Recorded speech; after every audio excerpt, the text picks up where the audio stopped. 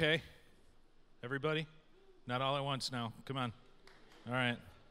So we have a guest visiting us from Gainesville today, and I'm really excited to hear what she has to talk about. It's one of our keynote addresses. So before I bring her up, though, I wanted to mention, too, I heard, and there was a little bit of chat and questions being asked about getting into the industry and everything on the last panel. After Cathy does her address to you guys, we're going to actually have a panel that is about getting into the industry. And we've got 3 experts, local VR experts, that are going to come up and talk about that. So stick around, and if there are other students or people that might be interested in that, let them know. But right now, we're going to hear all about diversity in AR and VR.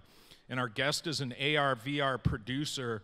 And if you look on the IX website, it says that she's an AR, VR evangelist. So give her a big, Sunday morning church welcome for Cathy Hackl. Thank you. Come on. Hi. Amen. Yeah. Can I get an amen? Amen. So basically my title as evangelist, I kind of go around and speak at a lot of events and try to get as many people excited about VR and AR. So that's kind of what that is. But some of you guys might not know me. I really don't come from a technical background. I come to VR and AR from a storytelling and a marketing background. So I'm the founder of Latinos in VR and AR. So if there's any Latinos in the crowd, let me know. I might have a surprise for you guys at the end. And I'm also the co-chair of the marketing committee for the VR AR Association. I'm producing, I'm an augmented reality producer. I'm working currently on several augmented runways for New York Fashion Week. So I'm not sure if any of you guys are in that type of space, but really cool stuff happening.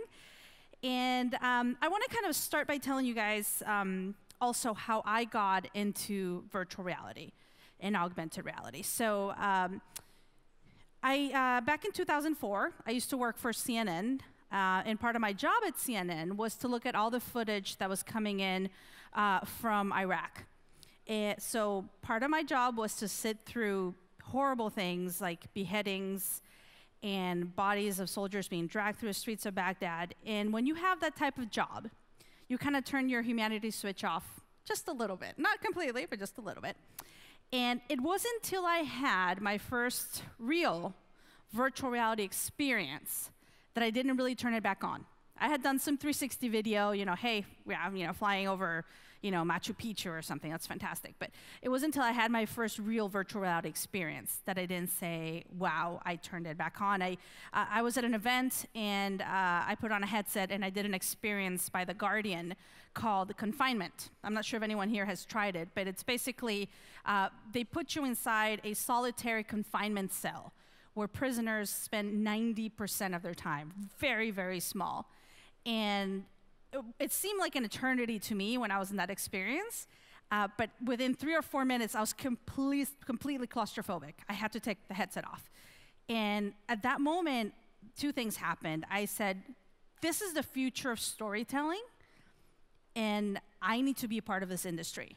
I need to get into this industry and be a part of it. So that was about 2 years ago.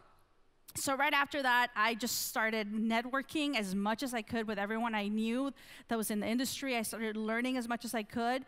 I started to learn Unity. So I don't come from a technical background, so it was a big challenge, but I'm currently working to get Unity certified, so that's kind of a big deal for me. But it really brought me, and it broadened my horizon. And the reason I'm telling you this is because most of the speakers that you're hearing from are technical speakers, I've adopted some of that some of those technical skills, but like I said, I come to it more from that creative and storytelling side. I like to usually start my talks with quotes from important people in the industry. So some of you guys might know Caleb. I had the chance to meet him at Oculus. I'm part of their Oculus Launchpad, which I'll be telling you guys about. But this is a quote that he said to Game Industry Biz, and he said, "Part of my job involves funding content, and my heart sinks when someone brings me something that's a shooter because a shooter is almost the lowest common denominator at this point.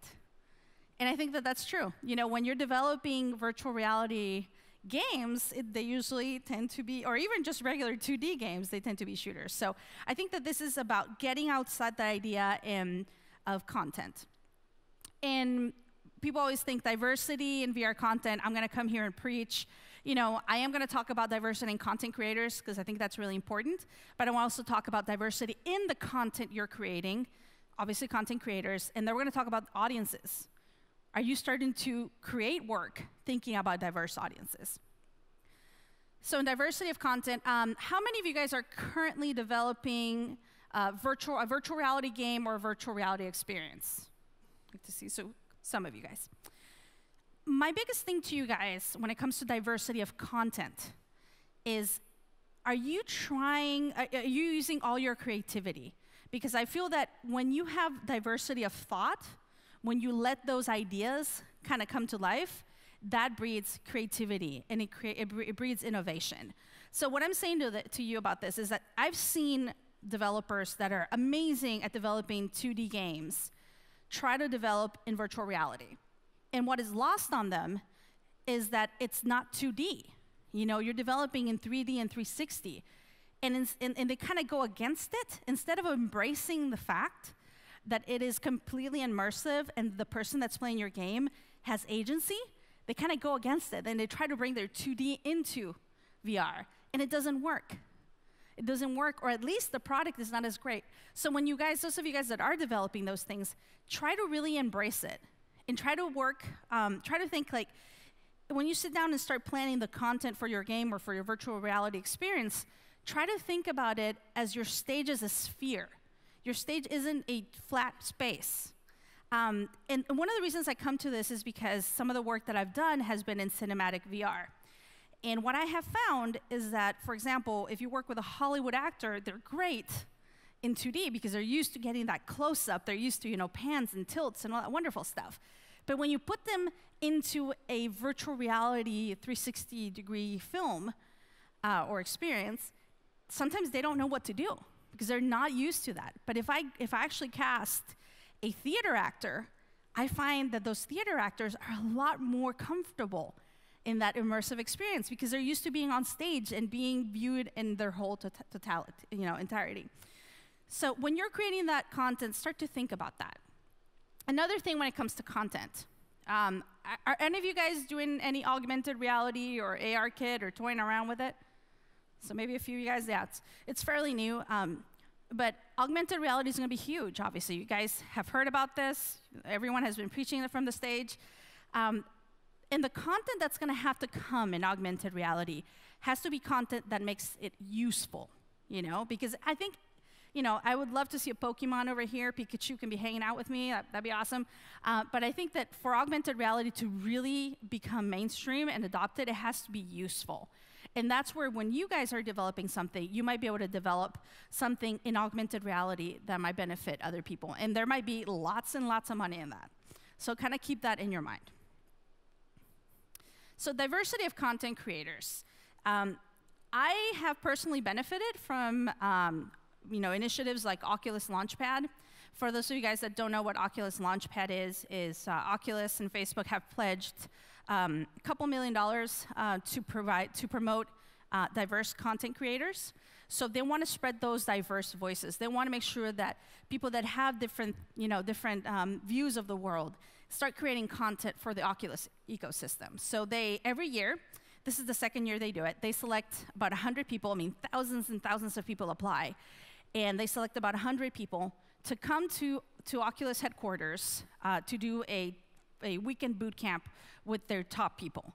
And I was very, very lucky to be selected for that. So I went to Oculus. I went through all their training, and it's just a fantastic experience. So for those of you guys, I'm sure most of you guys, some of you guys who are students, start thinking about that. Look at Oculus Launchpad, because to me it has been an amazing opportunity. I'm currently working with Oculus on some initiatives for Latinos in VR and AR, and I can tell you have highly benefited from that. And what I'm trying to get at is that when you have many more voices being represented in that content, the content is only going to get stronger, and it's only going to get better. You know, and I know that diversity is kind of an overused word, and there's a lot going on in our nation when it comes to that, so I'm not here to preach that. But what I'm saying is try to start to think about how you're collaborating with other folks and other points of view when you're creating content. As a woman in virtual reality, I'm not really a gamer, so I'm not, you know, I didn't live through Gamergate. But as a woman in virtual reality, I have had the experience of being sexually harassed in social VR. And at the moment when it happened, I really had no idea that that's what was happening. It felt bad. It wasn't until my friend Robert Scoble and Shell Israel told me, I think something's going on. And then I said, wow, yeah, I think that something really bad was going on there in social VR. And it really kind of inspired me to give this talk, to let people know, start creating content. We have a huge chance, guys. We have a really amazing chance in the VR and AR industry to do things right. So start to craft content thinking about how you can have the best and diverse views. Then diversity of audiences. So sometimes you might think that you're crafting your game for a specific audience, but you have no idea what's out there. I'll give you an example. A good friend of mine developed a really, really awesome game for HTC. And you know him. And now he's starting to develop some things for the Chinese market. You know, he'd never thought that this could be a game that could, you know, he really was thinking just US market, mostly male-dominated, and now he's actually starting to think about some things that he can do to reach the audiences in China and in Asia, because VR and AR, VR is really hot over there. So when you start creating this content, don't limit yourself. Start to think about, you know, how can I make this content even more appealing to audiences? Who doesn't want their game to be sold, you know, to be bought by millions and millions of people, right? We all want to make money. So start thinking about those things, because if you limit yourself, you know, you might not have access to those huge markets. And I love that. I see it in, I normally used to not include this in my talk, but after seeing what's going on with him and how his game is, you know, going to be very successful in Asia, I think, wow, we're not even thinking about those audiences. And a very important point here, because I speak throughout the world about VR and AR, is that, and I'm bilingual, of course, when I go to Latin America, I tell the folks something. I said, the hardware is universal.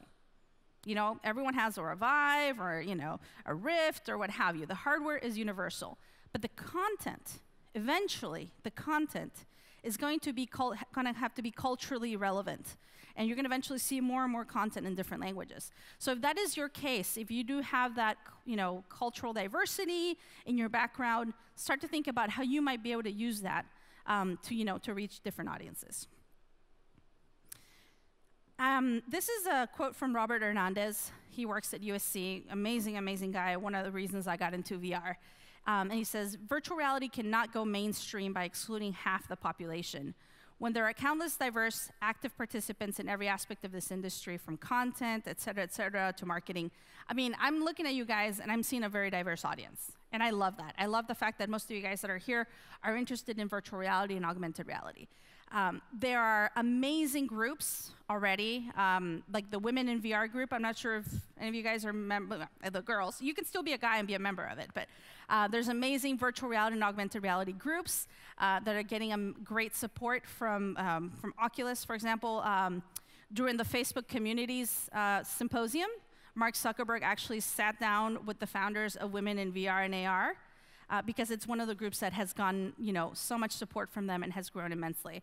So start to look for those groups of support, you know, be it that, you know, if you're LGBTQ, if you are whatever it is that you describe yourself to be. So I also am a big proponent of the fact that we need diverse voices in the industry. There is absolutely no reason this day and age that when I go to a conference that everyone has to be the same type of speaker. You know, I have friends who speak at a lot of events, and they even have clauses that say, I will not speak at this event if there's not a percentage ratio of women speakers, a percentage ratio of minority speakers. You know, I don't necessarily do that, but I do love seeing conferences like Orlandoix trying to reach more and more people, because you guys need to hear more voices. You guys need to see more people up here that reflect who you are, the more people you see up here that are different, the bigger your worldview is going to be, and the more perspectives you're going to get when it comes to the industry. I'm extremely hopeful. I'm extremely hopeful that we're going to be able to build a very strong virtual reality and augmented reality industry. Like I said, I have highly benefited from Oculus Launchpad, and I urge you guys to check them out. It's an amazing program. But I also think that we have a great opportunity to kind of resolve some of the sins of the past, let's say, by moving this industry forward. And there hasn't been any industry that I've worked in that has been as inclusive as this one. We've had our issues, you know, VR and AR have had, you know, we've definitely had issues, but I think that we have an amazing opportunity. And I see this, you know, I don't know if you guys have ever gone into social VR, like Altspace VR or anything, and selected an avatar that is the opposite of you. You know, instead of me having a female avatar, sometimes I choose a male avatar to kind of go and experience how it would be to be, you know, to be in that different situation. So as we move forward, especially in social VR with our avatars, I think we're going to start to see a change. And moving forward, you know, what opportunities are there? I think you guys are entering the industry in a very exciting time. Hopefully, my big hope is that in September, Apple's going to make some big announcements when it comes to augmented reality and their newer phone. And you guys are just going to see a huge explosion in the need for developers and for content, both for VR and AR. So that's kind of it for me, and I want to kind of take some questions and see if you guys have any, you know, any questions for me. So. Yeah.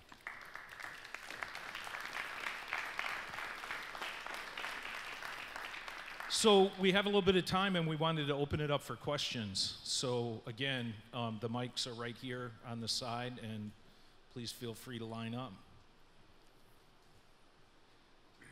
Hi. Hi. You mentioned having agency in your games before. Now that's actually across professional work, because I'm a creative writing major, and one of the things that they try to drill into us is that our protagonists also have to have agency. So it might mean a different word for me. Yeah. What does it mean to you when you say they need to have more agency? Well, basically, when you have you experienced VR? Once, yes. Once, okay. So, and I've had the chance to work with Future Lighthouse, which is a cinematic virtual reality studio. They're doing amazing stuff with Oculus.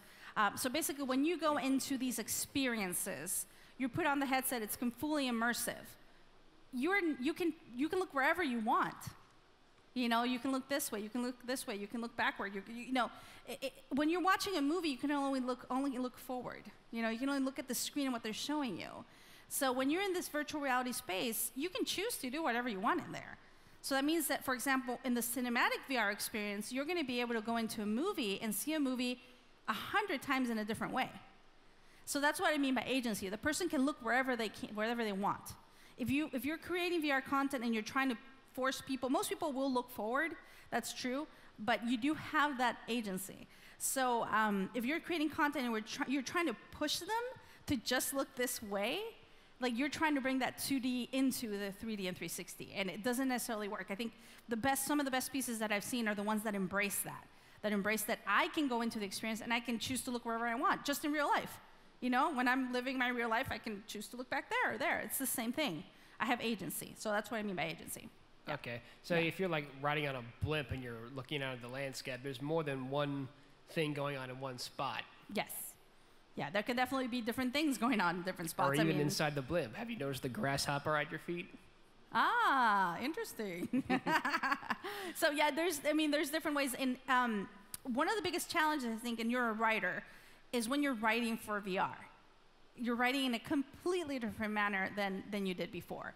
It's complicated. It's a new style. You know, I don't necessarily think I'm the best writer, but I do have script writer friends that are doing an amazing job at figuring out how to write for this. So, yeah. Thank you. Yeah, you're welcome.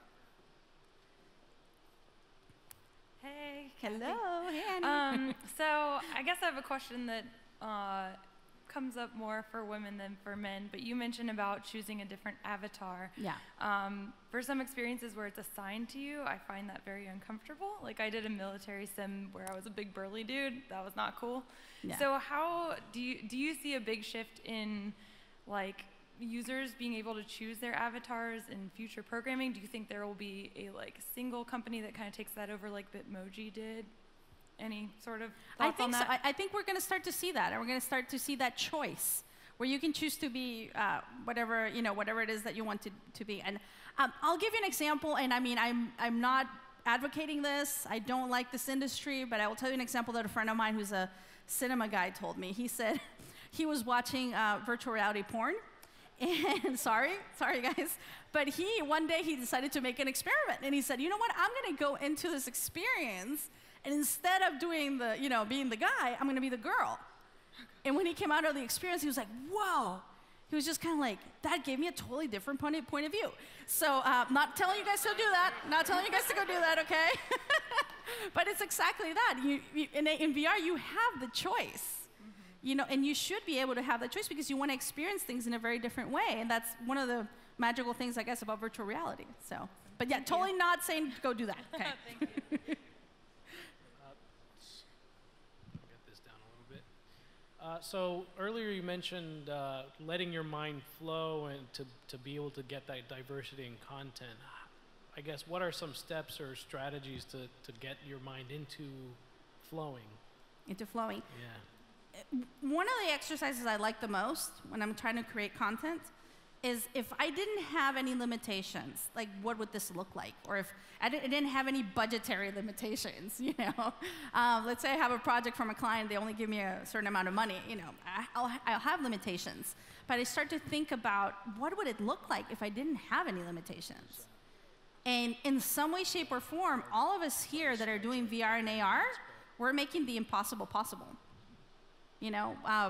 With Future Lighthouse that I was mentioning to you guys, we just wrapped up filming a horror anthology with Alex Aja. I don't know if you guys know The Hills Have Eyes. Anyone watch that?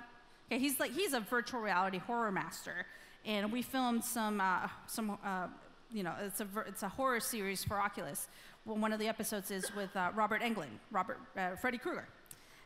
But we had a lot of challenges during filming that. Lots of challenges that we had no idea we were going to face. We were filming in a forest in very, very extreme weather conditions. It was just all these things that had never really been done. But we were trying to make the impossible possible. And some things we could do, some things we couldn't do. But at least we were pushing the envelope. We were really pushing the envelope. So start to think about that. Like if I didn't have any limitations, what would this look like? Thank you. And I also have a follow-up question for diversity in audience and being able to really learn about your audience. What are some tips that you have to be able to empathize or kind of find a way to create content for an audience? I mean, if you're interested, for example, in the Asian market, try to look at what's popular there. What's selling there? What are people playing? What's popular in the arcades? They have virtual reality arcades popping up everywhere. So, start to look at those markets and see what might be popular. Yep. So, thank you. You're welcome. So, I have a question for you here. I guess this is kind of a statement question kind of thing, but it was interesting when I heard you talking about the porn VR that you were. Sorry. Yeah. No. So, I was having a conversation with a student earlier today. And one of the things that we were talking about was the frustration that she has that people don't, in her job search, people don't necessarily return her emails and keep her abreast and everything. And we started talking about putting yourself in the other person's shoes. And the comment I made to her was, one of the things that would be really cool if people taught would be empathy, sympathy. And as you're building these designs in like VR and whatnot, you're a psychologist. You're not a game developer. You're like thinking of these psychological effects and how people respond and whatnot. So I guess my question would be, what kind of thought is giving to those types of things? Like how do you teach empathy? How do you teach sympathy? Letting people walk in somebody else's shoes and really understand what they're up against. I think we have an amazing opportunity in virtual reality, but we also have huge responsibility. Yeah. What you're mentioning, I think we have a huge responsibility. In the VR world, you're going to see a lot of talk about empathy. It's an overused word, in my personal opinion. If I have empathy for someone, I feel bad for them. I feel bad for what's happening to them. But if I have compassion, that makes me that compassion leads to action, not empathy. Yeah, good point. So that's where I think the VR industry has lost that. If I feel really bad for the person in solitary confinement, but compassion makes me really care about what they're doing. Yeah. And I'll give you an example. My friend Gabo Aurora, who he does the United Nations virtual reality. He did Clouds Over Sidra, which is an experience about a girl, a Syrian girl in a refugee camp. And he's been doing some amazing, amazing content that kind of brings you that compassion. And he's doing it in a very, very amazing way. And I think it's exactly that. It's like, if you give people the opportunity to walk in someone else's shoes, what do you really want them to walk away with? Everyone's going to walk away with something different. Sure.